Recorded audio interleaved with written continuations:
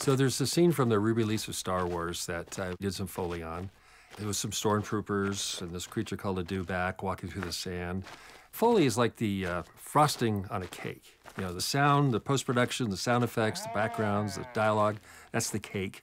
And it's really great. But then you need a little extra sweetener. So that's Foley. Foley's the detail. It's like a painting. You do a watercolor and the Foley is the finest brush that there is, and you put the detail in, and it adds authenticity and puts you really in the, in the scene.